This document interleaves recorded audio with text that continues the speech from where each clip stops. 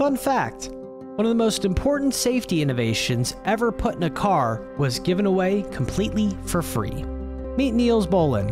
In 1958, Bohlin was an engineer at Volvo in Sweden. Before that, he worked on aircraft ejection seats, so yes, his job was literally figuring out how to keep people alive during violent crashes. And at the time, cars did have seatbelts, but they were terrible. Most were lap belts only. They restrained your hips, but let your upper body fly forward, which caused massive injuries. Bohlin saw the problem immediately. He designed a belt that restrained both the upper body and the lower body at the same time. His solution was simple, brilliant, and revolutionary: the 3-point seatbelt. One strap across the lap, one across the chest, both anchored at a single point.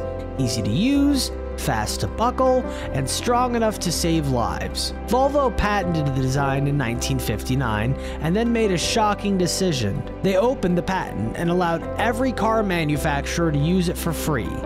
No royalties, no licensing fees. Because Volvo believes safety should never be proprietary. That single decision has saved millions of lives worldwide, and today the 3-point seatbelt is still standard, largely unchanged over 60 years.